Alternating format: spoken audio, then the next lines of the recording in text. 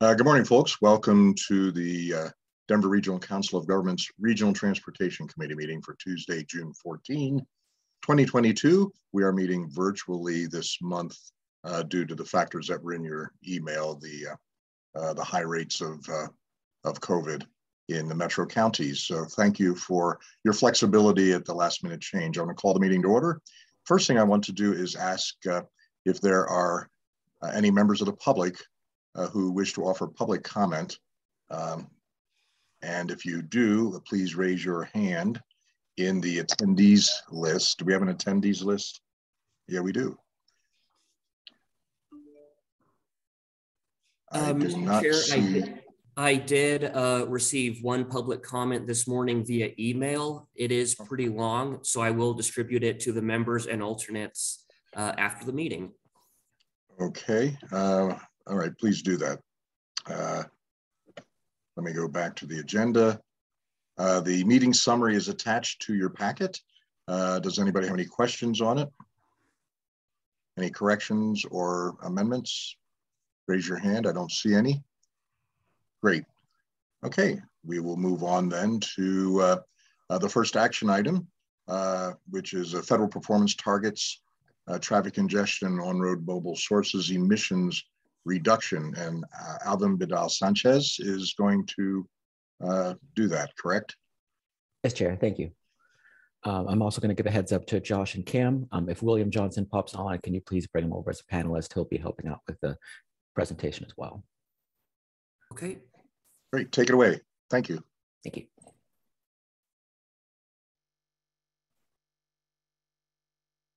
All right, morning, everyone. As mentioned, my item is the federal performance measures that we set. My name is Alvin Vidal Sanchez, transportation planner here at DRCOG. My pronouns are he, him, and his. And I'll be discussing one of our 5 federal performance areas that we set through federal legislation. So the one y'all are probably most familiar with is PM1, safety. But today we're going to be talking about PM3. This is the most expansive of our performance areas. It's system performance, freight, and CMAQ. Each of these comes with its own reporting requirements, expectations on DRCOG, the data that gets used, and then depending on the performance area, we report either to the Federal Highway Administration or the Federal Transit Administration. Like I mentioned, this is the most expansive of the performance areas. There are 4 different subparts. We're actually only talking about 2 of them today. Traffic congestion reduction, which looks at annual hours of peak hour excessive delay per capita and the % of non-single occupancy vehicle travel. And then on-road mobile source emissions. Now, while there's really only one performance measure, total emissions reduction, we set it for each of the different pollutants or precursors that were required to comply with through the National Ambient Air Quality Standards. The remaining 2, travel time reliability and freight reliability, will be bringing before you later this year, early next year, after more coordination with CDOT to set those targets. This is the second time we're setting these targets. Each covers a 4-year performance period, so 2022 through 2025. We have already gone through our first performance period, which covered 2018 through 2021. A key piece here is that at the midpoint, so after 2023, we have the option to reevaluate our 4-year target. So we can see what the trend's looking like, how we're doing, and see if we need to adjust the 4-year target that we've set for our area. One piece before I get into the presentation is just a reminder of 2020 data. So when the 1-year ACS data first came out, the census was calling it experimental. They were cautioning against using that data to inform decisions, comparing directly to past years. So throughout this exercise, staff working with CDOT have been trying to figure out how to handle the spikes, the dips that we saw throughout our data in 2020 as a result of the ongoing COVID-19 pandemic. I'm gonna start with our traffic congestion reduction performance measures. So again, non-single occupancy vehicle travel and peak hour excessive delay. We set these because as of October 1st of last year, we met all the criteria shown on your screen. We are a designated urbanized area. We have national highway system mileage. Our population's over 200,000, and we were in non-attainment or maintenance for ozone, CO, and particulate matter. For those that remember an earlier presentation, we have fallen out of maintenance for, for CO. And we do expect to fall out of maintenance for particulate matter later in the year, but this is a determination based on where we were October 1st of last year. So while we are no longer in maintenance for CO, we do still have to set targets based on that determination as of last year. And then a key piece for the ones I'm discussing right now is that we set joint targets with CDOT. So when it comes time for adoption, both CDOT and DRCOG take the same action and adopt the same targets for our area. The area that these targets that are set for and the data we're using is specifically for the Denver, Aurora, Colorado urbanized area. So that covers multiple parts of the region, areas like Brighton, North Glen, Broomfield, over to Golden, and then down to Littleton, Parker, and Castle Rock. It doesn't follow those jurisdictional boundaries exactly, but it does contain pieces of those communities. One thing to note that it does not include the Boulder, Longmont, or Lafayette, Louisville, Erie urbanized areas. They don't meet the population threshold and they're their own separate urbanized areas. So when we're talking about the data that we're using and the targets we're setting, we're specifically looking at the area that's the Denver, Aurora, Colorado urbanized area. I've mentioned this is the second time we're setting these targets, so I wanted to provide a snapshot of how we did for the last round. A reminder again, there were 2-year targets and 4-year targets. Reading this table from left to right, there's a desired trend we want to see from our baseline and to reach our targets. We have the targets that we actually set, what we saw in the data through our observations, and then the final column on the right is whether we met the target or we're better than the baseline. And that's a key piece when it comes time to see how we did for these and whether we're making progress in achieving these performance measures. The feds look at whether we met the target or we were at least better than the baseline. So in this case, our 2-year observations were better than our baseline and better than our 2-year targets. So we did achieve progress in these 2 performance measures. A same table setup for the 4-year targets. Again, left to right, our desired trend, our baseline, what our 4-year targets were this time, and then what we saw in our data through 4-year observations. For these as well, we were better than the baseline or we did meet the target. So green check marks across the board for these performance measures. An overview of the first performance measure is our percent of non-single occupancy vehicle travel. So again, it's the Denver Aurora urbanized area. We set 2-year and 4-year targets. And the data we're specifically looking at comes from the American Community Survey, 5-year data, and how people are getting to work. So the performance measure is really simple, the percent of non-single occupancy vehicle travel occurring in the urbanized area. And the calculation is just 100% minus the percent that are single occupancy vehicle or driving alone to work. So under this non-SOV category, we include carpool, van pool, using public transportation, whether that's commuter rail, light rail, bus, people walking, biking, and people working from home or telecommuting are also considered in our non-SOV category. As with all of our targets, they're intended to be realistic and achievable because they are short-term. And again, DRCOG and CDOT set single unified targets for the region. So the proposed targets you'll see on the screen are going to be have the same action taken by CDOT when it comes time. Now, DRCOG has a non-single occupancy vehicle target in MetroVision, 35% by 2040. We used the same methodology the first round we were setting these. Where were we? Where do we want to be? And what was the trend line we needed to see to get there by 2040? Staff are proposing the same methodology for this round as well. Because there was a spike in 2020 data as a result of the COVID-19 pandemic, we are proposing to look at where we were back in 2019, mostly because across 2012 through 2019, there wasn't a lot of movement in this metric, hovering around 24% across the urbanized area. And so while there has been a bump as a result of the pandemic, because it is 5-year data and it is flattening that spike, we're proposing to see at the 2-year mark, whether that trend is holding and whether we need to be more aggressive with our 4-year target. So right now, our 2-year target is 26.7 and our 4-year target is 27.7 to help us achieve our MetroVision target of 35% by 2040. I'll provide an overview of peak hour excessive delay and then hand it over to CDOT so they can give their part of the presentation on this as well. This is the same area, the Denver, Aurora, Colorado urbanized area. We again set 2-year and 4-year targets. And the data that's used comes from the National Performance Management Research data set. The performance measure is annual hour of peak hour excessive delay per capita. And we're actually using a model that CDOT developed for forecasting out the targets. As with the previous measure, targets should be realistic and achievable, and CDOT will set the same targets when it comes time as DRCOG does for the region. This is where I'll pass it over to either William or Jacob, whoever's on the line at the moment. And I can run it from my side and just let me know when you want me to advance. Hey, Alvin, it's William Johnson. I'm the Performance and Asset Management Branch Manager for CDOT, and I'll be hitting on the CDOT portion of this presentation. Next slide, please. If you should have any questions, I am monitoring the chat and you can raise your hand. Some of this gets a little bit technical and I am going to just fly through a lot of things at a very high level. So you can see here that for peak hour excessive delay, not everything is required to actually establish a target. Alvin hit the main points there. Is CDOT and DRCOG are required to establish a mutual target together, but it just covers the Denver or UZA. One of the most frequent questions we get on that is, why doesn't it cover all of DRCOG? Well, that's not the requirement. And so we're sort of guided by the federal requirement, and the requirement is just for that UZA. Next slide, please, Evan. Now, just to peek out some of the data that we use to calculate peak hour excessive delay is we use something called the NPM RDS. It's the National Performance Management Research Data Set. That is a standard data set used across the nation. We do have options to use other data sets. It does require certification.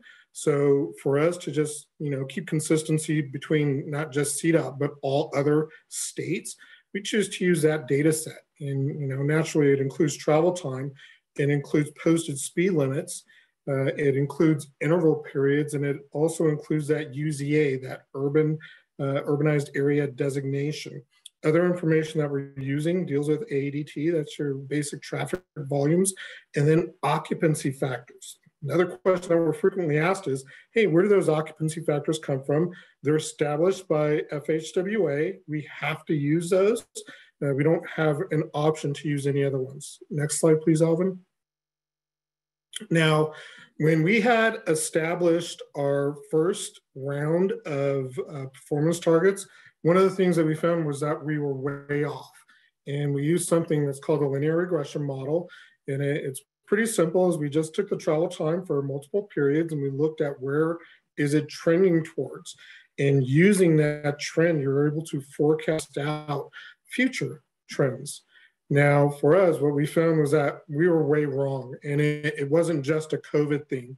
Is we had earlier identified after our 2-year mid-evaluation period that we were off and that we weren't really taking into factor other things besides just traffic and travel time. So some of the data that we used to establish forecasts this round is a little bit more complete, but also more complex. And you can see here, point data just refers to a specific place in Colorado. And we leveraged our travel demand model. We leveraged distances of travel. And then we had various weightings of things such as employment centers and students and where population centers are. Population there is we did use county level population estimates. Colorado does not grow in sort of an even fashion across the state. And so we leverage it down a little bit further to optimize what that forecast would be. And then this thing here called Loveland Pass transit data. Well, freight travel is one of the big things that we were trying to include in there, and the time it takes for freight to go from one point to another. Loveland was sort of our Loveland Pass was sort of our point area for capturing that information, all using remote sensing technology. Next slide, please, Alvin. Now, this is just a slide here saying, hey, we considered all these things. Linear regression didn't work for us, so what else was available? I think the bottom line here is to focus on two things. One is this decision tree. It's probably exactly what you think it is if one thing goes down and says yes or no, you go down to the next category and similar thing, yes or no. That is used to populate what is called a random forest. So 2 slides ago, I showed you all the things that sort of go into the forecast, the data, the population centers, the travel distance, the traffic, the vehicle occupancy, all those go down through a decision tree in a random forest to give us a very good estimate of what our future will be for peak hour excessive delay. Next slide, please, Alvin. That's just roughly articulating what I said there. I try not to show this one too much because then I'll trip up on my explanation. But bottom line is based on those different categories, What you see there is exactly that, the yes or no. Is it meeting this certain criteria? Criteria is sort of bound by data set. In this example, it's asking 3 years ago, was peak hour excessive delay greater than 15? If yes, it goes down to the next data category. Now, for this slide, the worst thing anybody could do is actually ask a question. So I'll give you a second to stare at it, and then we'll go on to the next slide. Thanks, Alvin. Seeing those slides. This is what the random forest looks like. So going through those different iterations of the decision tree, you will eventually populate this random forest. It's an iterative model, so it goes through thousands of iterations of decision trees to populate the random forest. And when the eventuality of this is you get a pretty complete prediction of what peak hour excessive delay will be. Now, with this, the common question is asked, well, how do you know it's accurate? Well, it's because we tested it on previous data, and it came out to be pretty close. And by pretty close, I mean some of the instances were within 1 or 2% of what the actual results were. Based on linear regression techniques, we were way off. I'd say on orders of 300 or 400% in some of our runs. So using this methodology gets us much better accuracy in our forecast. Next slide, please, Alvin. Now, and I did come on late. I'm not sure if Alvin spoke a little bit about what the potential penalties will be if we miss the target. I want to show you, they're not big, but it was worth it for us to go through and sort of figure out what is a more correct forecast. For us, is if the state misses the target, we have to write a report. And this report contains what are the things that we're going to put in place to course correct.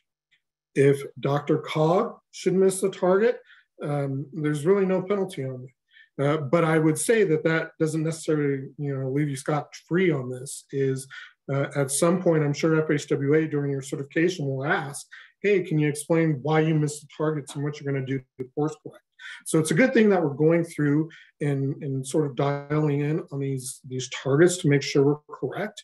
I'd say if anything, it's because our last iteration of targets, they weren't useful for us. The only thing that they were useful for was forecasting. What we're trying to do here is actually establish these targets with the purpose of affecting change. And so it was necessary for us to really dial in on accuracy and get these, a little bit better shape. Now, what you're going to see with these, the slides that have the charts is 3 lines. Typically, that middle line is where the forecast came in. The upper line, the orange one, and the green line represent an upper and lower threshold based off of a 95% confidence level. What this is essentially it's a cone of confidence. Given uncertainty, and I think, we represent there with that very drastic downward turn in 2020 and the slow climb up in 2021, is we sort of have to look at what are these upper and lower thresholds, and just using the best information we have, say, how aggressive are we getting that, quote unquote, return to normal? What I could say on the return to normal is that the latest estimates that I've seen for vehicle miles travel is that we are about 1% below where we were in 2019. Now, what that's telling me is that I can make this big assumption that we are returning to some type of travel pattern that is closer to 2019 than 2020 or 2021 at a pretty rapid pace.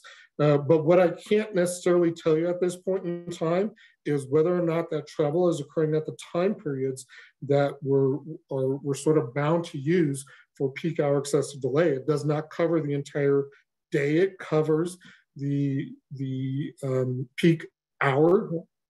And so everything is sort of measured against things outside of that peak hour. Anecdotally, I could tell you that, driving to work in the morning, people are no longer going 300 miles per hour. And so there is quite a bit of congestion that I see on the road. So it leads me to believe anecdotally, and just based on the data, that we are returning to some normality. Now for this, that 2-year target, as Alvin had stated before, once we get there, that's our mid-evaluation period. We have the option to adjust based on data. At that point, I'd say we're going to look at it. We're going to use the same models. we'll have 2 more years of data to go off of. And if we find that we need to change the 4-year target, we'll change the 4-year target. Now, for CDOT, if we're off on that 2-year target, we still have to write a report. But again, the whole purpose for us is to make sure that we can use these targets to make a difference. So here's what we're showing for the DRCOG peak hour excessive delay. It's the joint target for us, where our 2-year target's 15.8, our 4-year target's 17.4. That's saying throughout the year, that's the amount of hours a driver will experience in peak hour excessive delay. I'll pause there, see if there's any questions. I know I went through a lot there. I'll go through the other sides pretty quick. All right. Claire Levy, I believe, was first. Yeah, hold on. Claire Levy, go ahead. Okay, thanks. I'm happy to wait. I don't know who put their hand up first, but and I don't know if this question is for Bill or for Alvin Badal, but how do you determine what is excessive delay? Yeah, no. And then it's a 2-part question always. Okay. But the second part doesn't really relate to the first part, I'll confess. I follow your presentation, and I really would like to know what is considered excessive and what's, because there must be a flip side, like that some amount of delay is normal and expected and tolerated. So what's excessive? But then I'm not tracking with what is the consequence of exceeding the target? How is this number actually used, in the work that DRCOG or CDOT does? Yeah, you were the quickest person on the button. And so let me work your question backward. I'll start with your last question first. Consequences equal the penalty. And I went quickly through what the penalty is if we just blow the target. That our excessive delay is, let's say for that 2-year, is 20. What that means for Colorado DOT is that we have to write a report to FHWA that details, here are our action steps to rectify why we missed the target. And so for us, we could look at what those action steps are as strategies to reduce congestion. And, a couple simple ones would be, we want to get more people in cars, more people on transit. So CDOT has Pegasus, we have Bustang. We would want to increase ridership, especially during those peak hours. Other strategies that we would use are ITS, ops, is ensure that we are deploying courtesy patrol to incidents to remove traffic from non-recurring congestion as quickly as possible, to ensure that there's no debris on the road that would slow traffic, to use things like ramp metering, especially in Denver, so that it's increasing ease of flow onto the highway. Alvin, did you have a good mix of the types of things that you would do at DRCOG? I imagine they're very similar to what you do at CDOT. Yeah, I was going to touch on one way we bring this into our other planning work is through our transportation improvement program. We do catalog code projects on whether we think that they're going to improve all of these different metrics. So if you were to go into our trips database, you could see what measures that we think this project is going to help us achieve our targets in. So for each of them, we do have a category of projects now that we look at. So we're not just saying all projects are improving all aspects of performance measures. We do specifically look at some particular project types that we think could improve peak hour excessive delay, could improve non-single occupancy vehicle travel. And then for our other metrics as well, what can improve pavement condition, what projects are going to improve safety in the region. So that's one way we do bring it into our planning work, is cataloging those projects in our trips database. So, I keep harping on, we really are focused on dialing in on our targets because we want to use this information. I got to tell you that, besides just getting this aggregate 2 and 4 year target, it is much more detail in that information down to specific segments on the roadway. So, we can really look at things surgically if we need to. I'm going to give credit to Jacob. He's whispering virtually in my ear to answer your first question. What is peak hour excessive delay. How is that established? Well, first and foremost, it's very prescriptive. It's prescribed by FHWA through rules. And so it's required that DOTs report a certain way using a certain data set, and using very similar other data sets to establish that.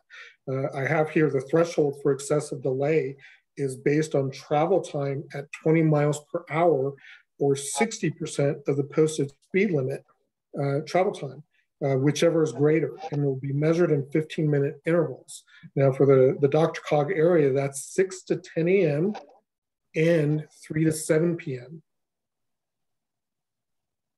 Okay. Thank you. So yeah, I mean, because for me, it was a qualitative a question about whether that is qualitative, and can we change the target? Or I mean, can we change the definition of what is excessive delay if violating it would mean, say, capacity expansion, which we want to avoid? And we say, okay, so we think that the baseline of 11.7 hours is too low, and we would raise that to avoid triggering these things. But it sounds like we don't have that degree of control. Is that right? That is correct. We don't. Okay, thanks. Thanks. I believe Kate Williams was the next hand up. Yeah, Director Williams, you're up. Go ahead. Thank you, gentlemen. This is good work. I know there's a lot of work that everybody put into it. It just is almost irrelevant to our lives these days when we are looking at reducing single occupancy vehicles and sparing our air. And there isn't any indication here that says our air quality gets better or worse at 20 miles an hour as opposed to 40 miles an hour. We have tied this to our efforts to reduce single occupancy vehicles. I get that we have to do this, that we being the area, DRCOG and CDOT are required to report on this kind of stuff, but it's so outdated almost that I would love to see you guys tie it back into some of the other work that's going on. That's all. Sorry, thanks. Yeah, and please excuse me if I missed your titles, Director Williams. I don't have that information in front of me. Here's just a quick response. This is one performance measure out of many. And I think that included in this presentation, Alvin has other performance measures that we'll quickly discuss that do sort of hit on your point about things like air quality. And when we get to that, I hope we give a satisfactory response to, hey, what are we doing about that air quality, besides just focusing on peak hour excessive delay. I also want to assure you that, at least on CDOT's part, and I'm aware of DRCOG through your regional plan, is we do have a whole other subset of performance measures that align with the federal performance measures, but also that we look at on the part of CDOT in making sure that we're making the correct decisions and tracking the correct things on the state that lead towards things like better air quality, reduced congestion. So these are things that are just required by FHWA. And we don't really have a choice or saying, hey, these are antiquated, but we do have a choice in those other performance measures. Okay, just a quickie, Mr. Chair. Yeah, go ahead. So at RTD, we have seen a lot of statistics that show that the travel patterns have changed since COVID and remain changed. We don't see those peak rush hours nearly as much. We actually have a new model that's called the CAMEL model, where stuff goes up in the middle of the day. And I see that these are all reflected, I think you said, at 7 to 10 and 3 to 6, whatever.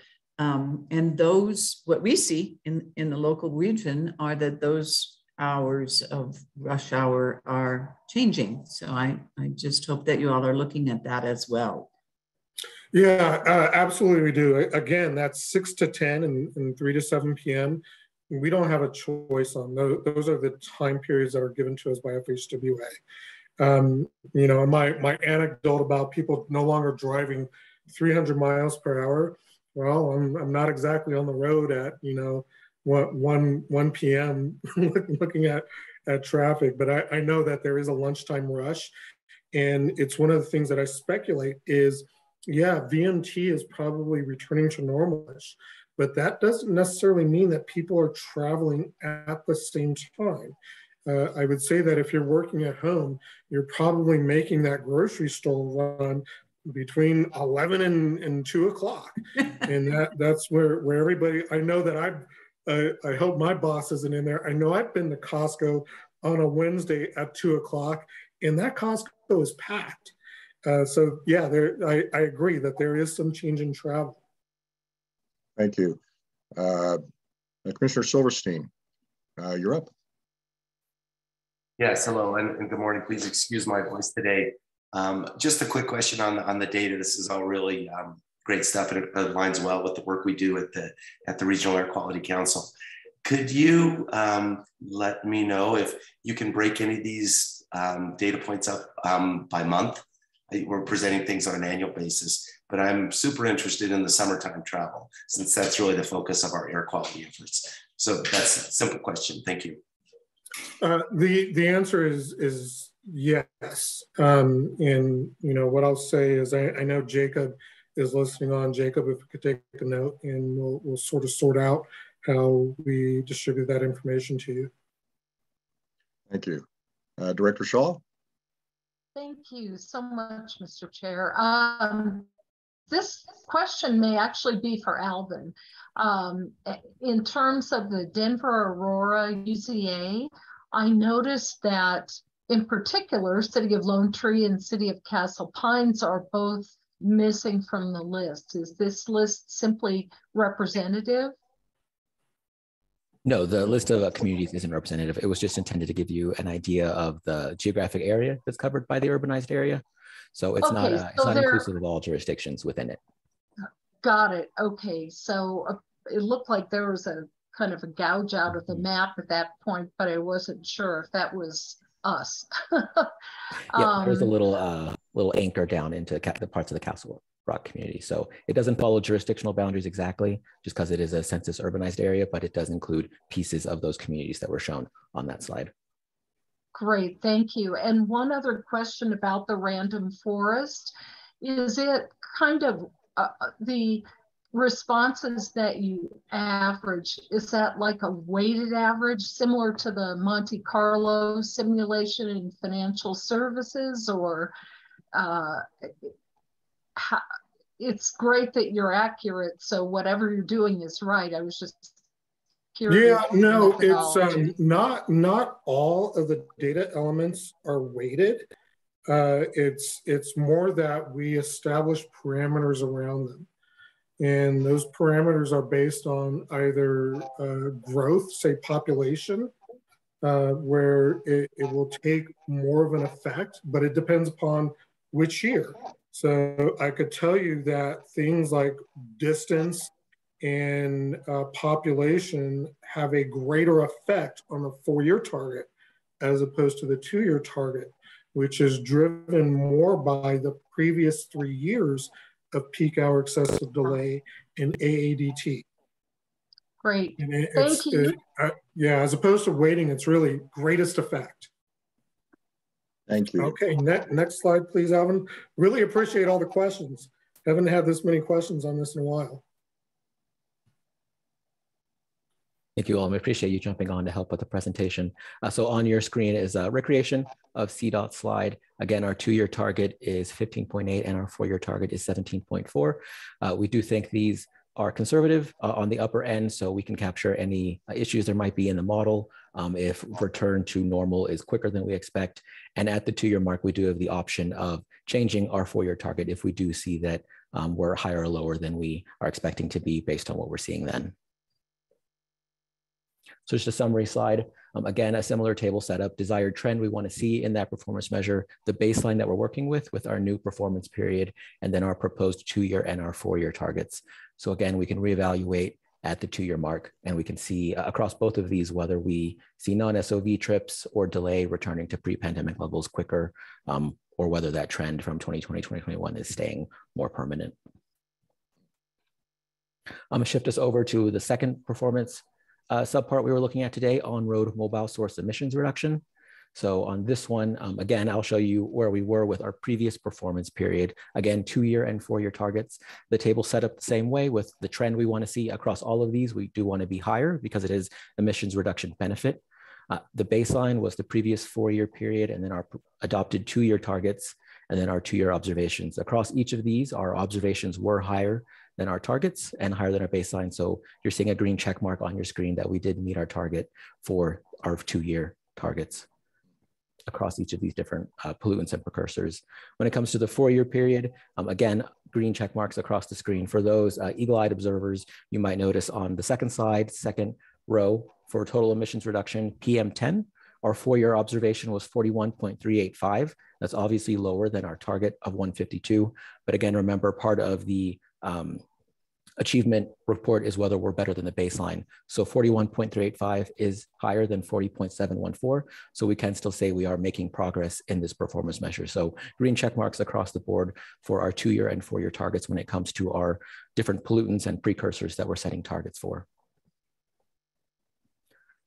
State DOTs and MPOs that have non-attainment or maintenance areas are required to set these targets. So CDOT, DRCOG, and the North Front Range MPO are currently going through this exercise. The data is what's reported to CMAQ, the CMAQ public access system. That's something everyone has access to. If you so chose, you could go to it and run your own reports for specific states, MPOs, specific years to see how we're doing with this emission reduction benefit. The performance measure, again, is total emissions reduction, but it's for each pollutant that the area is required to set targets for. So for DRCOG, that's nitrogen oxides, volatile organic compounds, carbon monoxide, and particulate matter. The calculation is also really simple. You're adding up the 2-year and the 4-year reductions that have been reported for CMAQ-funded projects. And as with the other federal targets, because they are short-term, they're intended to be realistic and achievable. And this is another unique piece that DRCOG has to set our own targets for the region. So we're not setting single unified targets with CDOT. We're not supporting the state's targets by adopting their targets. We're setting our own for our area. I'm gonna run through a number of considerations that staff took while we were developing these targets with CDOT. There are quite a few, so I do want to run through them just so you understand what was foundational to our methodology that we ultimately chose. But one key piece is that the benefits are only recorded from CMAQ-funded projects. So if you have a bike ped project using transportation alternatives funding, if you have a transit operations project using MMOF, when it comes time to plug in carbon reduction program funding, any emission reduction benefits that you're achieving through those projects with those funds don't count towards this target. So we're only looking at projects that are CMAQ funded and the reductions that are recorded from those specific projects with that specific funding type. Benefits are only reported once, and it's when the project is first obligated. So not when the project's complete, not when it opens for traffic, not when your outreach program is done and you've implemented it. It's when the project is first obligated. So when it is the project sponsor eligible to start getting reimbursed for those project expenses. So if there's a delay to when you think you're going to be receiving that obligation, that can mess with our forecast. And then emission reduction benefits for ongoing projects. So if you have a project that's longer than a year, longer than 5 years, 10 years, we're only recording benefits that one time, and it's that first time that the project is obligated, not throughout the life of the project for these targets. As y'all are very well aware, we're in the middle of multiple calls for projects, so we're unable to forecast what those potential reduction benefits might be. And that's partly because emission reduction benefits, improving air quality is only one consideration when staff are scoring projects and panels are recommending projects to the board.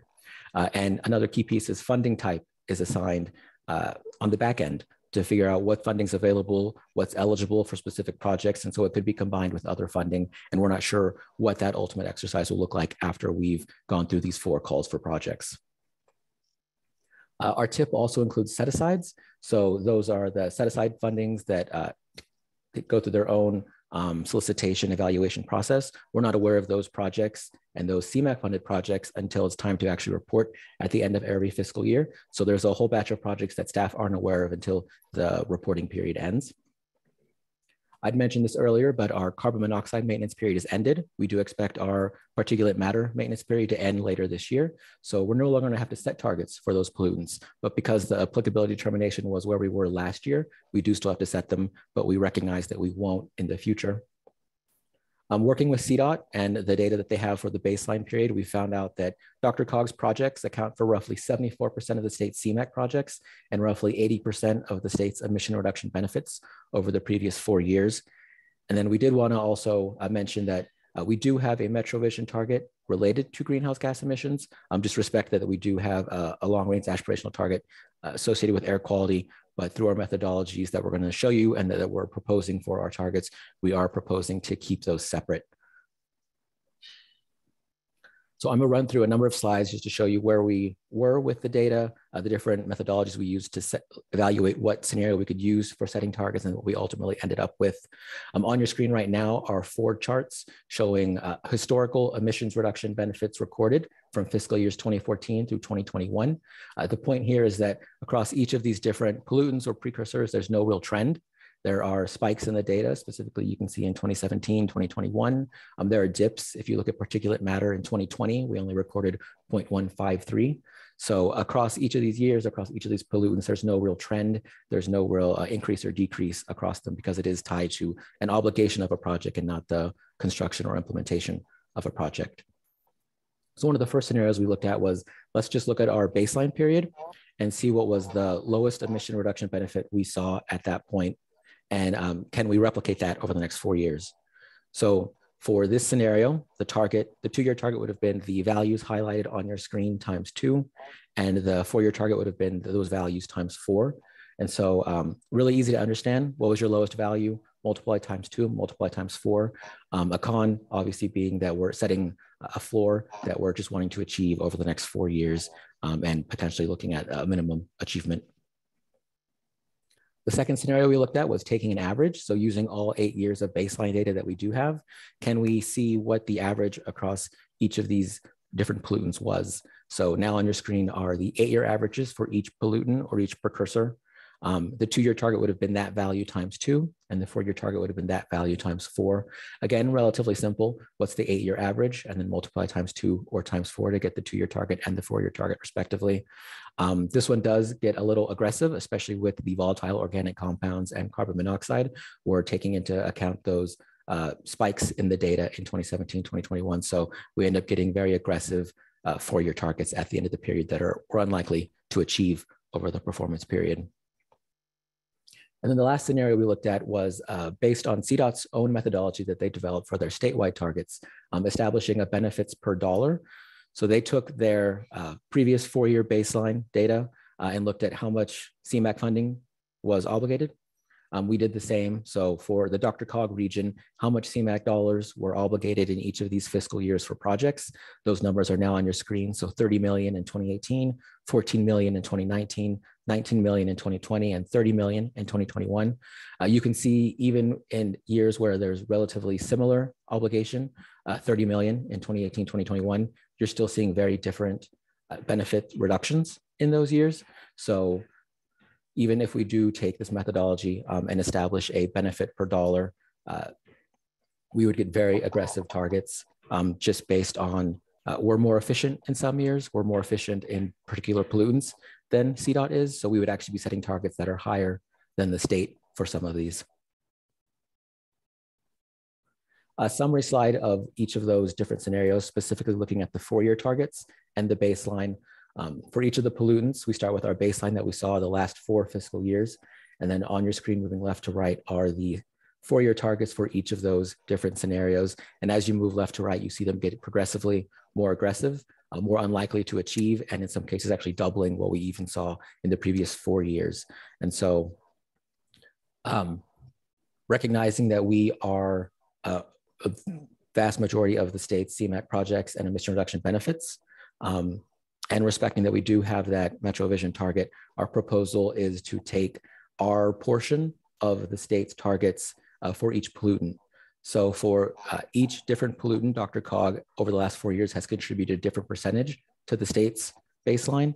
That's 86% for volatile organic compounds, 66% for PM10, 95% for CO, and 73% for nitrogen oxides. Our proposal is we look at what CDOT's 2-year targets are for that period, and we take our portion of that and commit to achieving our piece of the state's targets for our particular pollutants, recognizing the percentage we've contributed over the previous 4 years to each of these. So our 2-year target would be 243 times 86, and so on down for each of those rows for each pollutant over the next 2 years. Our 4-year methodology would follow that same scheme. So our portion of each of these different pollutants compared to the state targets, looking at the state's 4-year targets across the full period, and then making our contribution to the states. So our summary slide, our 2-year targets and our 4-year targets, we would like to see higher values than what's in the baseline and what's our targets that are being proposed. As with our other ones, we can reevaluate the 4-year target at the 2-year mark. And at that point, we'll also have a better understanding of what projects are in the tip with CMAQ funding. So we can have a better understanding of when a project might obligate and what the emission reduction benefits might be for a project. So we can see how we're doing at that 2-year mark and reevaluate that 4-year target. The TAC recommended approval at their May meeting. We're before you right now, and we'll be going before the board tomorrow. Even after the approval and adoption of targets, we do still have reporting requirements. We have a performance plan due to CDOT on September 1st. So that includes where we are at the baseline. So all those different columns you were seeing that specify where we were at our baseline level.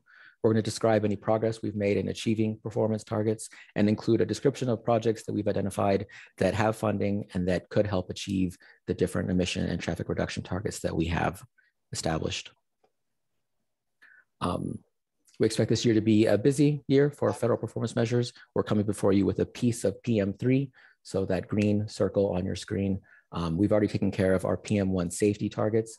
But later in the year, early next year, we do expect to come before you with PM2 infrastructure condition targets, the rest of PM3, and then with future coordination with RTD of some potential changes to the Public Transportation Agency safety plan targets that are established.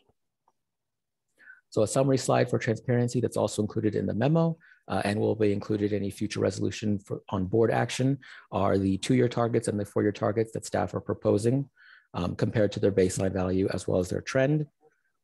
And I would note on this slide, our requested motion is a little different than what was included in the memo packet and the previous presentation.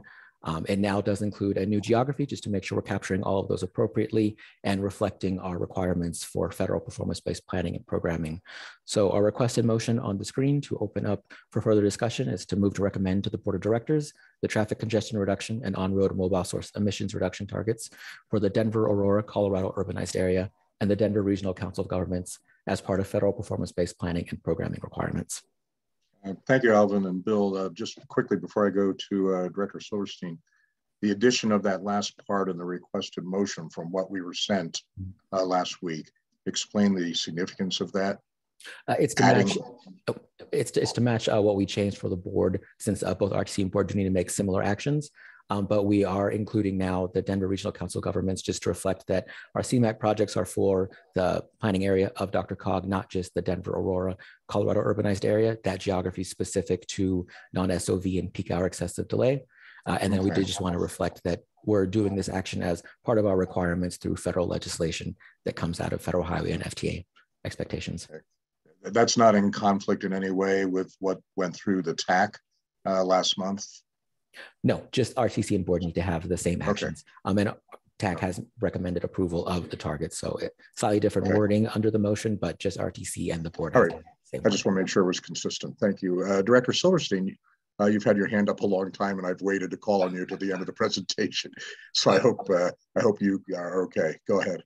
If I can remember my question now, it's such excellent work here. And just wanted to make a statement first that all of this really, again, feeds into the work at the Regional Air Quality Council and the analysis that you all do for the benefits of the CMAQ projects really do make a difference. And that helps us in our planning work. And we work so closely as teams that, you know, I'm just always surprised at how much goes on behind the scene to help feed in, you know, to the policy conversation So thank you, Dr. Cog and CDOT staff for all the great work. And the one maybe comment I have that's in addition, a little more focused when my hand went up was, you mentioned a few times in the presentation that, we're moving into the attainment status for carbon monoxide and then shortly for particulate matter. And we just need to be a little cautious there because although we're ending the 20 years of maintenance, we still have to submit a request to EPA to redesignate us to attainment. So that's probably something behind the scenes of the weeds, but we may still be in this maintenance status for some time until we actually request the redesignation and EPA approves that. And gosh, that takes years. So, but yeah, congrats for the 20 years of maintenance and all the work and conformity and all of these projects. So just a clarifying point, and thank you. Thank you, I appreciate that point. Chair, I would just also note that 2-year mark, when we do have the option to evaluate our 4-year targets, we can also, the federal government will also be checking where we are with those different precursors and pollutants. So wherever we are through that process to reclassify ourselves, if we're still, as was noted, in maintenance officially, we will still be setting those targets for those pollutants. So a good clarifying point, thank you. Well, the director said it could take years. How long are we looking at to get EPA to officially act? Have we applied? That really is a question, for the Regional Air Quality Council and especially through the Air Commission. And no, that hasn't happened. So that's in our work plan to begin that effort next year for carbon monoxide and shortly, and hopefully for PM, within next year or the year after. So it has to go through a state process first. And so 2023 over to EPA in 2024, and hopefully quick action then. So that would be the shortest possible time frame. Thank you. I love how you call that quick action. Quick action, man. It's all relative. Will all the people on this screen be alive when we get to that point? Thank you. We just don't want to go out of compliance while we're in the process or out of maintenance while we're in the process of. Yeah, not a chance. We're good. Director Levy, go ahead. Yeah, thanks. I have 2 questions. The first is just how these targets relate to the motor vehicle emission targets in the ozone SIP, and whether they're consistent with that. So these are the same pollutants that are used in our air quality conformity modeling, but a key piece of this is that these are just looking at projects that are funded with CMAQ dollars. And so through that air quality modeling, and when we're doing that exercise, we're looking at just through our modeling and our forecast, what we're seeing across the board, not specifically projects funded with CMAQ. So that's a key piece of these targets is when we're looking at the reduction benefits, we're only looking at projects funded with CMAQ dollars, and we're only recording them once when they're first obligated. So it's emission reduction benefits reported, not actually achieved. So not what we're seeing in our modeling or our forecasting. Okay, so yeah, okay. So this is just such a small component of that total budget. Okay, but and then the second question really, I guess, just is me being baffled about how to understand these emission reduction targets. And I'm looking at page 37 of the presentation where you have the proposed emission reduction performance targets. And what's got me puzzled is that the 2-year target is so out of whack with the 4-year target and the baseline. So we like just taking PM10. So the baseline is 41 point something kilograms per day. And we have so that the 23.9 is a targeted amount to reduce PM10 emissions. I guess I don't understand why there's such a big disparity between the 2-year target and the 4-year target. Yep. So the 2-year target is just going to be, sorry, let me change how I'm showing myself. The 2-year target will be the emissions reduction benefits reported for 2022 and 2023 added up. So it's just 2 years worth of data that we're looking at for our 2-year target. So that's why you're seeing a half value essentially. Okay. So it's additive. Yep. Okay. And then the 4-year target will be inclusive of that 2022, 2023 with the additional 24, 25 fiscal year reported data. Okay. Thank you. I knew Thank that you. had to be a simple answer. Is that it? Yeah, thanks. Thank you very much, Director Levy. Alvin, could you put the proposed motion back up on the screen? And let me ask if there are, Director Shaw. Thank you. I would like to propose the motion. I move to recommend to the Board of Directors the traffic congestion reduction and on-road mobile source emissions reduction targets for the Denver, Aurora, Colorado urbanized area and the Denver Regional Council of Governments as part of federal performance-based planning and programming requirements. Okay, do we have a second? Second, Director Williams. Thank you, Director Williams. Do we have any further discussion on the motion? Raise your hand if you do. Seeing none, let me call for the vote. All those in favor, let's do a voice vote. All those in favor say aye. Aye. Aye. All those opposed, please say no. Hearing none, are there any abstentions? Hearing none, the motion is approved and will go to the board tomorrow evening. Thank you. Thank Chair. you. Thank you, Alvin. Thank you, Bill. Next up, let me get the agenda back on the screen, is I think Jacob with the presentation, informational item on greenhouse gas 2050 update. Yes, thank you, Mr. Chair. Good morning, Go everyone. Okay, hopefully you're seeing that in presentation mode. So thank you.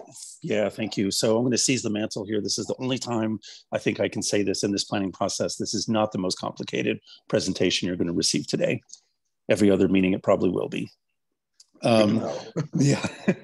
So let's dive into it. These first 3 points really are just for review. You've heard me say these things before, but just as a quick reminder from the state greenhouse gas rule, the deadline in the rule is October 1st. By that time, the DRCOG board needs to adopt a revised 2050 regional transportation plan and associated documentation that addresses the requirements of the state GHG rule. We've talked before about the baseline, how the rule defines the baseline, the plan as it was adopted back in 2021, and as it was modeled at the time of adoption. And we've also said that the emission reduction target amounts that are specified in the rule are from the baseline. So from there, and let me move something on my screen here. Second, thank you. The adopted 2050 RTP, we think can achieve about 70 to 80% of the reduction targets that are specified by the rule with some of the things that we've talked about in previous meetings, in particular telework adjustments, quantifying programmatic investments in the plan, and some of the other initial strategies that we've been looking at over the past several months. So we're currently doing several things. One of the things that we're currently doing is testing what we call kind of strategic surgical strikes to the 2050 RTP's fiscally constrained project investment mix. And I'll talk more about that in this presentation. But even when we do that, we do still have a reduction gap. So I want to be honest about that. And then 2 additional concepts that we're looking at that I will touch on today, near-term land use forecast adjustments and mitigation measures that are provided by the rule.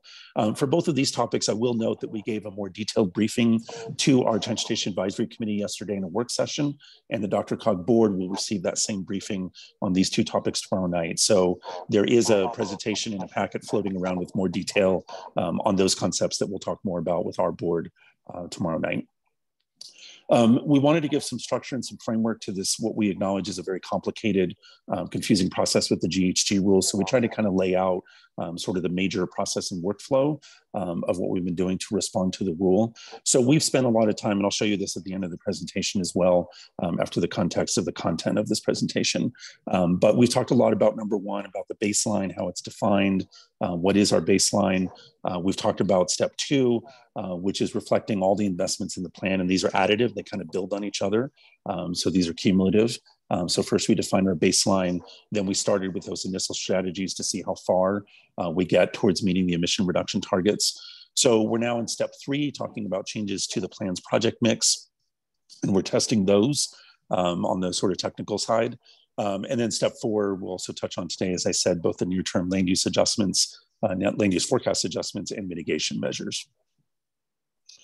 So I think you've seen this table before. This comes directly from the rule. These are the emission reduction target amounts that are specified in the rule. They are by geography. excuse me, for DRCOG, they are for our MPO area. So they are our urban counties. They include the entire DRCOG area, except Clear Creek and Gilpin counties, and Adams and Arapahoe east of Kiowa Creek. Everything else is sort of our urban area, our MPO area, and that's what the target applies to. The other MPOs in the state have their own targets, and then CDOT is also doing this as well. They have their own targets for the non-MPO areas of the state, so primarily the rural areas of the state. Based on the baseline, which we have calculated, that's the first row in this table. Again, the plan is adopted and modeled at the time of adoption. That's the first row. We calculate the baseline for each of the analysis years that are required by the rule. So that's the 14.64, the 9.23, et cetera.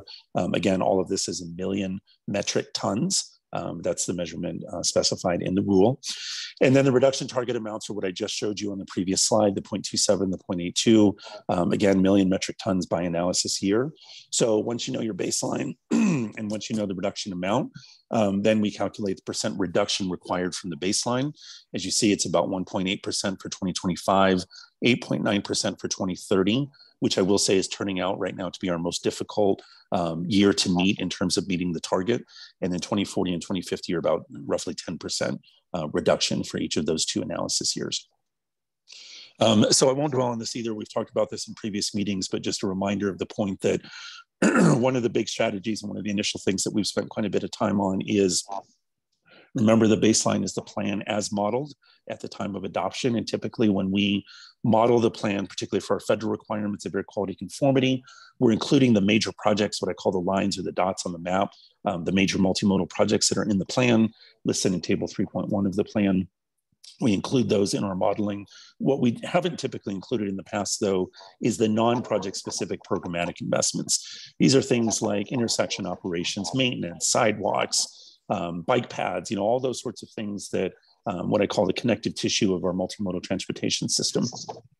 Really important part of our plan, really important and significant part of our financial plan, in our fiscally constrained plan. But again, because they're non-project specific, over a 30-year transportation plan, we have not typically included those in our modeling. So a big part of our analysis has been to kind of go back and really understand, you know, all of these very important investments in our transportation system that are non-project specific, and to try and quantify the GHG emission reduction benefits of these investments. I also want to acknowledge the work of our Civic Advisory Group. This is one of two groups that we formed when we first prepared the 2015 Regional Transportation Plan. We've resurrected the Civic Advisory Group to work with us through this process as well. This is a group that includes either sort of direct populations or folks who work with populations that are vulnerable populations in our region, traditionally underrepresented in our transportation planning process. We wanted to hear their voices and get them involved in our planning process. So we have met with them 2 or 3 times now through this work, and we'll continue to meet with them about on a monthly basis through the course of this GHG planning work. So I mentioned this because we did an exercise with them back in mid-May. Last time we met with them on these programmatic investments, we did kind of a before and after, not quite a budget game. It was more just kind of a voting exercise. But we wanted to understand from them, you know, sort of when we think about programmatic investments in the plan, and particularly one of the things that we're trying to do is actually increase programmatic investments because it is an effective GHG emission reduction strategy. We wanted to hear from this group sort of, you know, their perspective and their ideas and their preferences around programmatic investments. So we did a before and after kind of voting exercise. You see the results are very similar. I think the big takeaway that we got from this group in this exercise was that they understand the importance of all of these things. They support all of these things from a GHG emission reduction perspective. But for them, it was also about building community. They were really interested in these investments that, you know, really help tangibly kind of benefit and build up their communities. And that was important information for us to hear. So, you know, we put all of that together. As I said, we're about 70 to 80% of the way there. We know that programmatic strategies alone and the other strategies that we've tested so far will not achieve the GHG targets. So we are testing on the technical analysis side, the modeling side, we are testing what we call targeted changes to the RTP's projects and investment mix. And there's some concepts that we're looking at here. One is to a little bit refocus the scope of some of the capacity projects, and this is really in the spirit of the rule, to emphasize complete streets and safety retrofits as part of those projects. So, the projects in the plan are important, but we're trying to look at some of them and say, can we tackle the issues that those projects are trying to address from a slightly different way that's more compatible with the GHG rule and can help, help in terms of GHG reduction benefits. As you may recall in the plan, we defined a very robust BRT network, bus rapid transit network, based on the NAMS work and RTD's regional BRT study. We defined a network of approximately 10 to 12 distinct BRT corridors to implement over the 30 years of the plan. The idea was to try and implement a BRT corridor roughly every 5 years or so. Over the course of the 30 years of the 2050 plan. One of the things we're looking at is, can we advance some of those corridors, actually find a way to do them sooner and capture the GHG emission reduction benefits of doing so sooner. And then I alluded to this, we also want to increase investment in multimodal improvements and some of the programmatic investments. We're actually trying to free up some dollars in our fiscally constrained plan, in our financial plan, so that we can do more programmatic investment. The idea is that we do more of that investment and we do it more quickly. Again, some of the categories that we already talked about: active transportation, safety, complete streets retrofits, transit. If we can make more of those investments and do them sooner, and again, capture the GHG benefits of doing so sooner, is a big thing that we're looking at as well. However, I want to be, excuse me, I want to be transparent with that group. Even if we do all of the things that I've just talked about on this slide, even all of those things will not completely close the GHG gap. So that leads us to two more things. Again, this leads to the briefing that we gave our Transportation Advisory Committee yesterday, and that at least the DRCOG board will get a briefing on tomorrow night, but I want to touch on them here.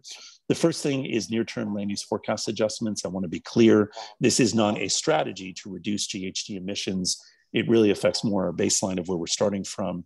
But the idea here is we've gone through all our technical analysis over the last several months, is that we've observed that the world is developing a little bit different than we originally forecast in our land use forecast when we originally prepared the 2050 Regional Transportation Plan. In particular, housing construction, housing density is developing a little bit higher density than we originally forecast. And so if we can see in the real world results that are different, we actually want to update our forecasts and include that in our forecast. So we're working to see if we can do that right now. The result of doing that, though, may be that it may help us shrink the GHG emission reduction gap. But we're really doing this to sort of update our near-term land use forecasts and use that as part of our baseline, as part of this work in the GHG analysis. The other thing that we're looking at is mitigation measures, which are provided for. They're defined in the GHG rule, and they've been further defined in the Transportation Commission's recently adopted Policy Directive 1610. These are separate from our modeling, our traffic modeling, and our focus model. These are mitigation measures. They cover a variety of topics, but these are specific things that are defined in Policy Directive 1610. As I think many of you know, these are things that you do outside a modeling environment. For us, they're things that we do outside both the model and the planning environment. So we're looking at things that we haven't already been able to capture in our technical analysis. So we're focusing more on the policy-oriented things, kind of land use-oriented things that we wouldn't have otherwise modeled or included in our plan. They must be specific, they must be measurable. Obviously, they must be effective. They must make sense for this region. They must be something that we can track over time. Because if we go down the mitigation measures route, and we believe that we will, that would require the DRCOG board, as part of all this work, to adopt a mitigation action plan with these measures, and it would commit the region over time to implement the things that we say that we're going to do in the mitigation action plan, to really make an honest effort to implement the mitigation measures that we identify. So we want something that makes sense for this region, something that we would track at the regional level, and something that we would sort of commit to implementing over time for the effectiveness of them from the GHG analysis. So again, a briefing on this for our board tomorrow night, but preliminarily we're exploring some concepts around parking requirements and zoning related density increases and developable and redevelopable land near rapid transit stations. That's kind of what we're working on from a technical perspective, to see if there's merit of one or more of those becoming mitigation measures that we could actually include in a mitigation action plan. So just to kind of tie this up, some other considerations around this, we believe based on our technical analysis to date, and I want to be transparent that without mitigation measures, everything else that we've talked about doesn't look like it's going to be enough to close the GHG emission reduction gap. So we're looking at mitigation measures and the possibility of adopting a mitigation action plan as part of this work. If we don't do that, and we think that we would not meet the GHG emission reduction targets. If we don't meet those targets, the consequence is project eligibility restrictions on federal funds within the DRCOG MPO area. There's a couple dynamics to that I want to be transparent about. It would affect project eligibility for the 24 to 27 tip calls, calls 3 and 4, that would occur later this year and in early 2023. And it's not just the federal funds that DRCOG administers. It would also affect it would also result in restrictions on CDOT project funding within the 10-year plan, project funding eligibility within the DRCOG MPO area, because it's federal funds that both agencies administer. So I want to be clear about that. So on that unfortunately negative note, I do want to show you this one more time. Hopefully this makes a little more sense of the workflow. Again, we've already talked about number 1 and number 2 in previous meetings. Today we spent some time on number 3. The DRCOG board tomorrow night will spend even more time on step number 4. And that's really where we're at in this process. So with that, I think that's my last slide, and I'd be happy to answer any questions. Thank you. Questions for Jacob, Commissioner Stanton. Thank you, Jacob, for an excellent brief.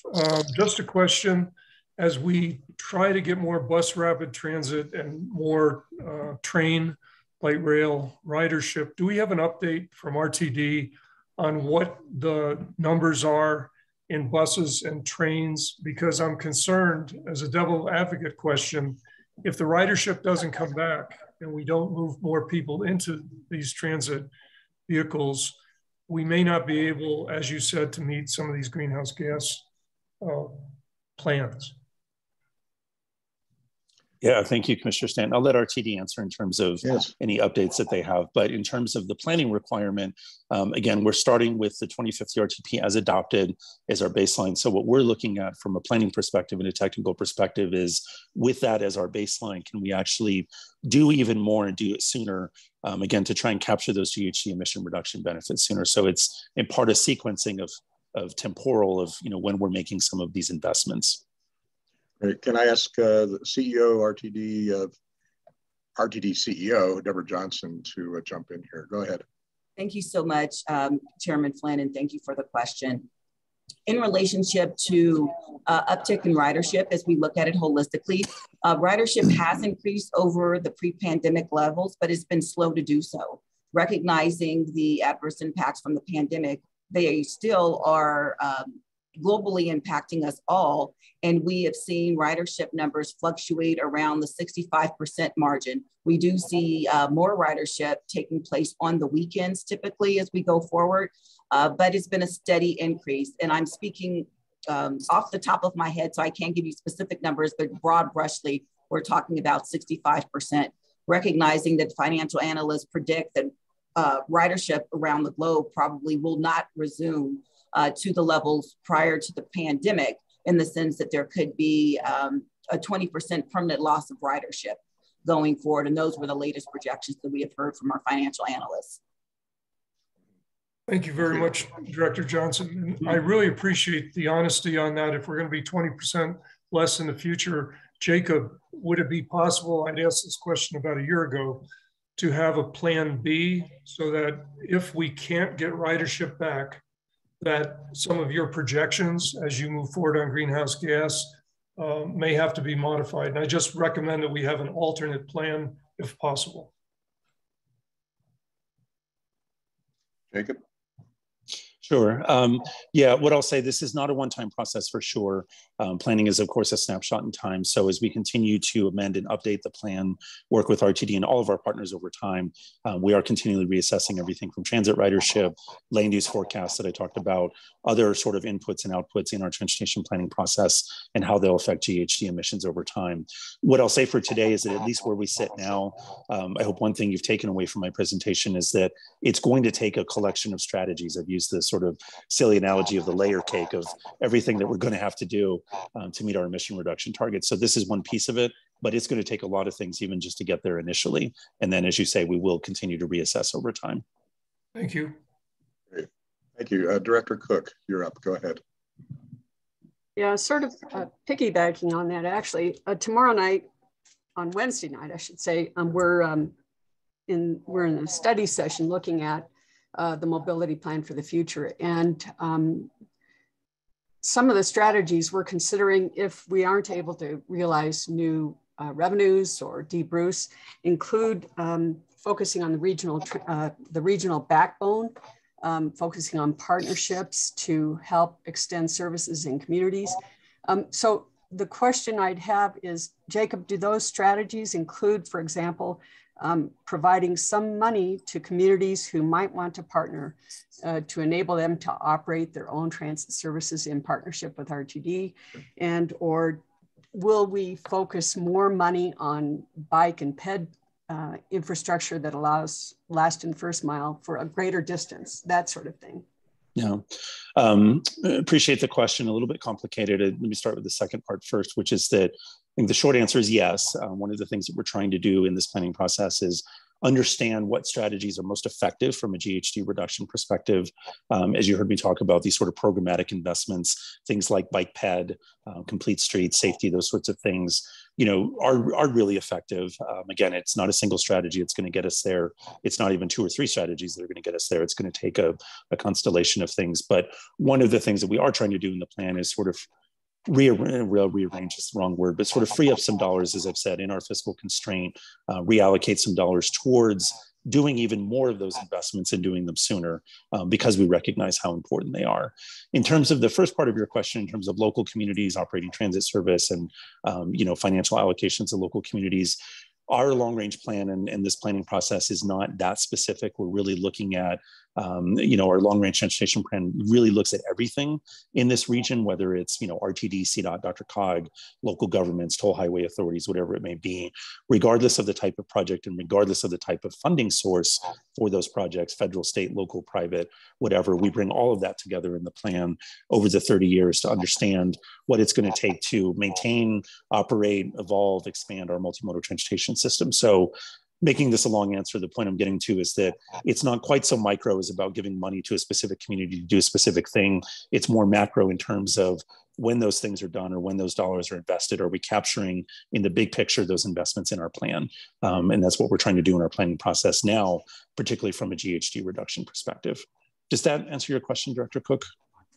Can we assume it might happen? I mean, I'm trying to decide whether that is a viable approach for us. If we all want to meet these greenhouse gas emissions reduction targets, is relying on partnerships, which looks like the thing we can do in order to extend services beyond what we in a fiscally constrained manner can do. Is that reasonable? Can we say, yes, let's do that? Let's look to those partnerships. Yeah, and I'll give you an example of that. The regional BRT network that's defined in the plan, those are not quote unquote RTD projects just because they're bus rapid transit. We purposely, when we put the plan together and are carrying this forward, we recognize that some of those regional investments in the plan, like the BRT network, would be things that would take partnerships and would take funding from a variety of sources. So that concept and that approach is absolutely part and parcel of our regional transportation plan for sure. Okay, great. Thank you. Thank you. Director Williams, you're up. Go ahead. Thank you, Chair. Jacob, did I understand that if we don't meet these goals, that there are financial penalties to us as a region? First question. Funding restrictions, yes. Okay.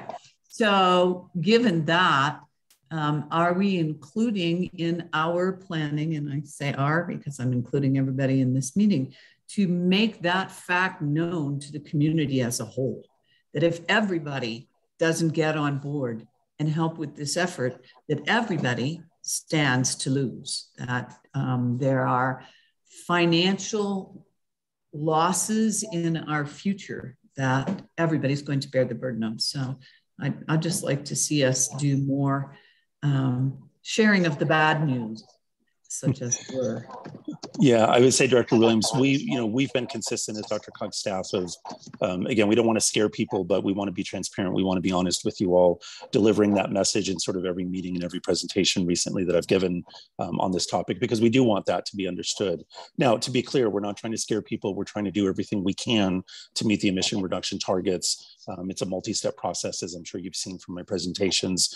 We certainly hope to get there, but we do want folks to understand what happens if we can't get there. I just think we ought to take the, the stick concept. We're over the carrot now, apparently, and that maybe we ought to take the stick concept to a broader audience. Thanks. Thank you. Commissioner Stewart, you're up. I think that the issue is not penalties, but rather redirection of funds to try to meet the goal. We want the goal to be attainable. We want the goal to be able to be met. And I'm going to ask, I see Rebecca White's on here. I'm wondering if Rebecca wouldn't mind talking just a tiny bit about our Greenhouse Gas Ad Hoc Committee's efforts in what happens when Dr. Cog or North Front Range MPO don't meet the goals that are set for the Front Range. The Front Range is the first region that is required to meet these greenhouse gas goals in 2022, and then the outer areas of the state will follow. Rebecca, are you on there, and would you mind talking a little bit about what happens to the funding, not as penalty, but as redirect? Yeah, thank you, Commissioner Stewart. I was just starting to put something in the chat because it really is an important distinction between restricting versus quote unquote taking funds away. And the compliance regime for this rule is really based on restricting or redirecting the dollars. So what it provides is that if Dr. Cog, North Front Range, I'll use those two as an example, are unable to comply with the greenhouse gas standard, then multimodal options fund dollars, CMAQ dollars, which you heard a bit about today, and the STBG surface treatment block grant dollars must be spent on projects that reduce greenhouse gas emissions. So that doesn't mean they're fully restricted. It's just that they have to be focused on projects we know make a difference and move us in the direction we need to go. By the same token, CDOT's 10-year plan dollars in those two regions must also be focused on projects that reduce greenhouse gas emissions.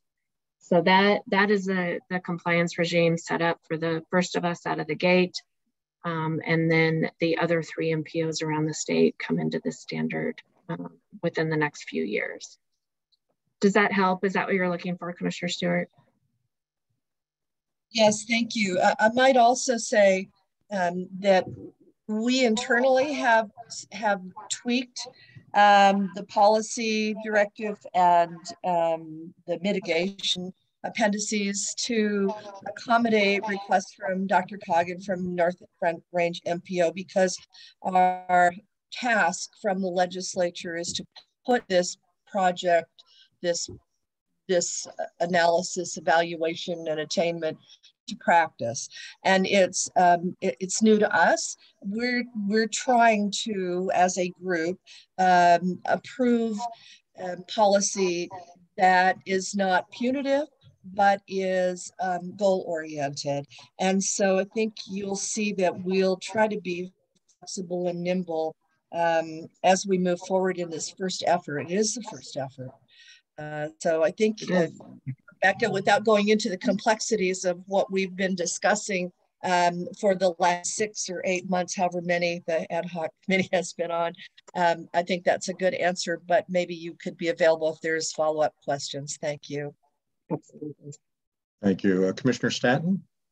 Yes, I just want to follow up on Director Stewart and Rebecca White's comments about being nimble and reminding that the Transportation Commission put in that A, the rule could be opened up in the future, B, that the policy directive, if regional groups want to make additional mediation proposals, that basically it's a living document, and that Rebecca White's and Director that have been involved in this, the ad hoc committee, have been very flexible and are on the receive mode. So while in fact, we're going to be passing another amendment to the PD on Thursday, and probably another one after that. So this thing is living and moving.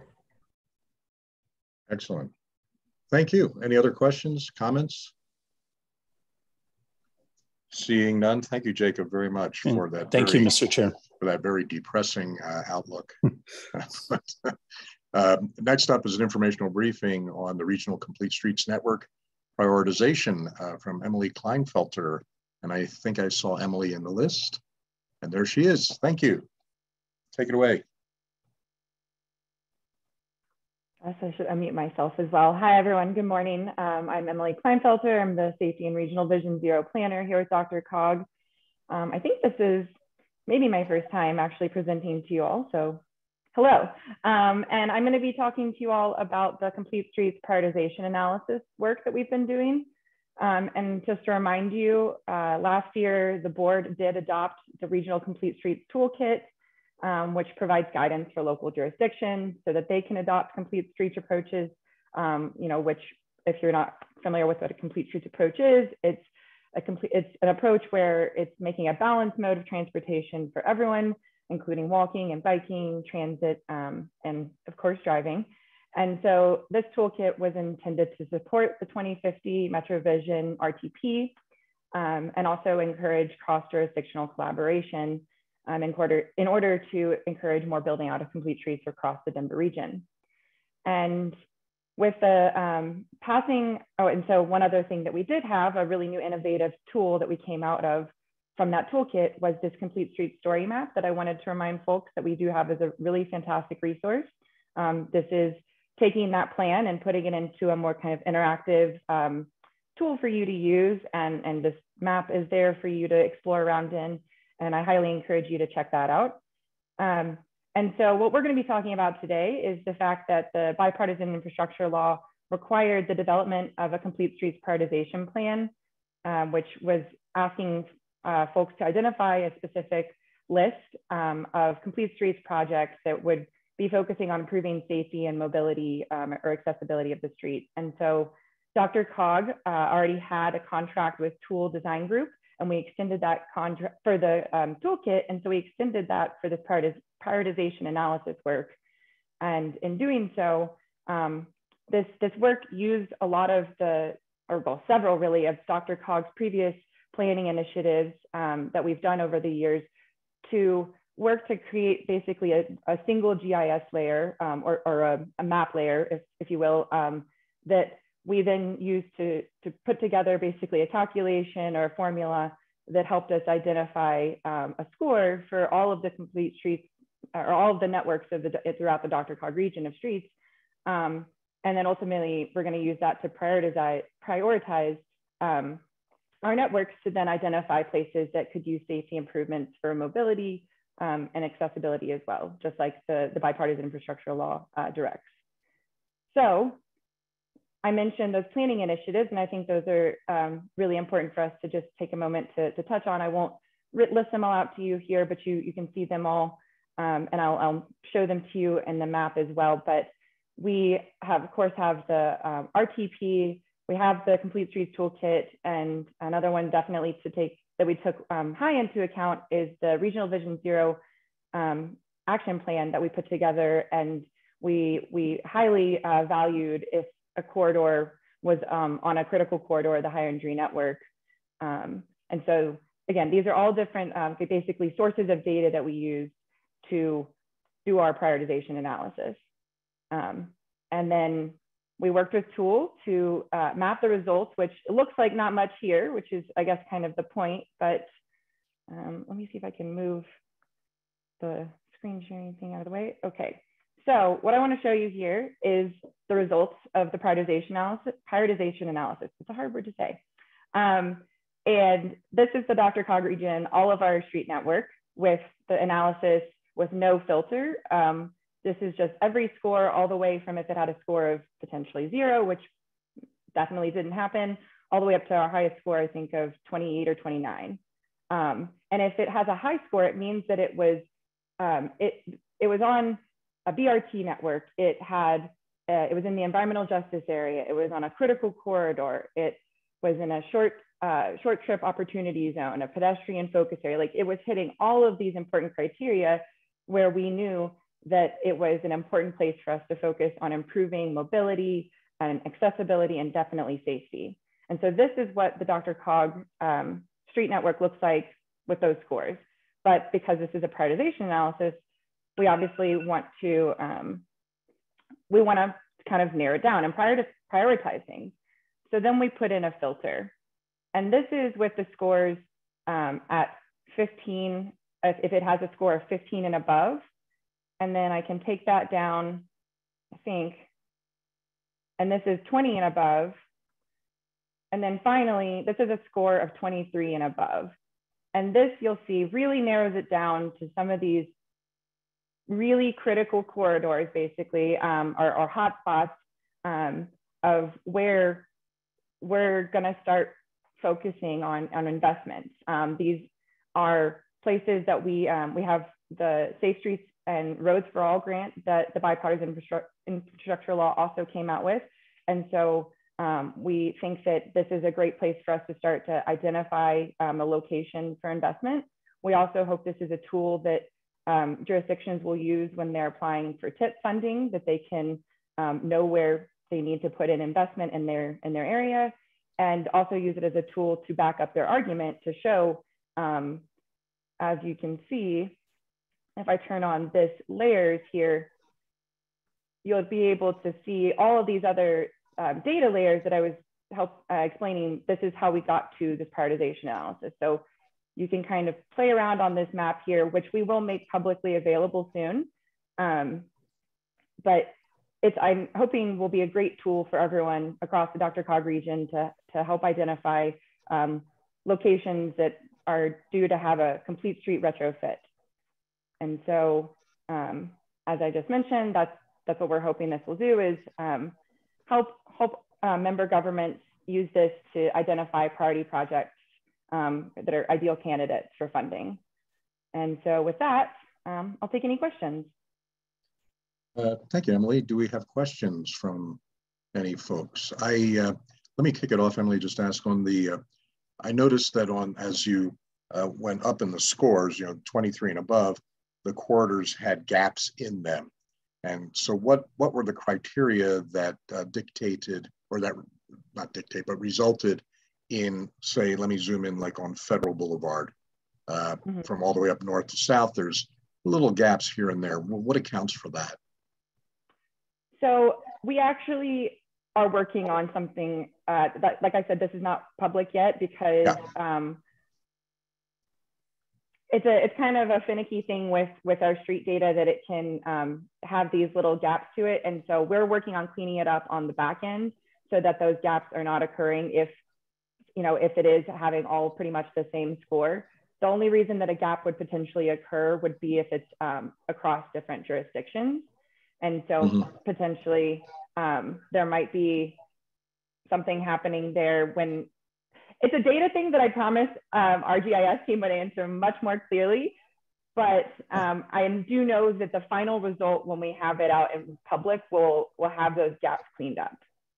Okay, I was actually thinking that that the gaps should be there because of some data point that is fulfilled or not fulfilled, depending on what segment of Federal or Colfax or Wadsworth you might be in. Yes. Maybe the investments are not as crucial in those locations. And having those gaps actually, from my point of view, would help me focus resources where they're most needed. Is that basically what I'm looking at here? Okay. Thank you. Absolutely. I guess I was more mentioning, I don't know if you can see, there's very, very minuscule gaps that we've really been working on the data side to make sure that those little small gaps, but the larger gaps that, like you said, would maybe would maybe hopefully tell us that that's maybe an area we would put less focus on. Certainly. All right, other questions? I don't see any. Thank you. Thank you very much, Emily. I appreciate that. That is it for our informational briefings. Do we have member comment and other matters? We have a report from CDOT. Rebecca, are you prepared to give us a report from CDOT? Thank you, Chair. I'd forgotten that we had this new agenda item. I think this was discussed at the last RTC meeting. The greenhouse gas work is obviously front and center for our agency, as it is for DRCOG, with the companion effort to update the 10-year plan. So that is our main focus for the summertime for CDOT, in addition to preparing for the numerous grant announcements that seem to keep streaming from the FHWA. The one that's up right now is focused on byways, and we have more scenic byways in Colorado than any other state in the nation. We're looking forward to submitting some grants on that. I would also defer to the several commissioners we have on this meeting, as well as Jessica Mickelbus, to see if they'd want to add anything from the CDOT perspective. Great. Anything else? Thank you. Thanks. Commissioner Stewart? Thanks. I'll just say on the agenda for this week, the I-270 Critical Bridge Replacements Project Alternative Delivery Recommendation. The 270 project is one that's been on the 10-year list and is really important to the North Denver, Adams County region. And we're looking at doing the delivery a little bit differently and putting in the bridges prior to the repair and expansion of the road. So that's on our agenda as well. And it looks like we have a pretty packed agenda for this month. And as Vice Chair Stanton talked about, we will have updates to the greenhouse gas policy and mitigation plan. And we can anticipate that happening in the next couple of meetings as we do sometimes just some tweaking of language and some wordsmithing, and sometimes some further analysis that changes a few of the ratios. Thank you. Thank you. Anyone else? Commissioner Stanton? Thank you. I wanted to follow on what Director Stewart just said. Just want to let everybody know that the ad hoc committee is led by Commissioner Hickey of Colorado Springs, Karen Stewart in Adams Broomfield area, and also Barbara Vasquez from Walden. So these are the key commissioners who will continue to be the ones working with Rebecca White's environmental management team and Herman Stockinger. So just wanted you all to have their points of contact. Excellent. Thank you very much. Director Williams? I just want to remind everybody that before we see each other again, it is Bike to Work Day coming up shortly. And so we should all be riding our bikes to our next virtual meeting. Well, I'll ride my virtual bike to my next virtual meeting. Thank you. Next on the agenda actually is update from RTD, and I see Bill Van Meter here. Is Deborah Johnson still? Oh, there she is. Okay. I have too many names on my screen. CEO Johnson. Yes, thank you very much, Mr. Chair. I did see the chairman of our board's hand go up, so I will yield the floor to members of the board if they would like to make comments before I provide an update in addition to Mr. Van Meter. Okay. I don't see any other hands up yet. Are any of the RTD board members here? Okay, Director Busick. Thanks, Chair. I'll just start briefly, and Director Cook alluded to this in her comments. Tomorrow night, our committee is going to be taking a look at the Reimagine RTD progress and process. It's getting to its point of finalization. It will come before the board in July for final approval. Anybody that can make it to the meeting tomorrow night, I would recommend doing so. Listening to the comments, also alluded to earlier in comments were the impacts of Tabor on our future budgeting process. And we have some discussion going on about debrucing. I appointed an ad hoc committee to explore that possibility, and they're continuing to do that work. Director Cook is on that committee as well. So that should be an interesting discussion moving forward with the Reimagine process that has been in the works for several years now, and hopefully coming to a partial conclusion when we talk about the system optimization plan as we move forward. So we also have August of this year is going to be Zero Fare August on RTD. So all of RTD services will be zero fare. I make sure to say zero fare because our general manager, CEO, would hit me if I said free fares because nothing is free.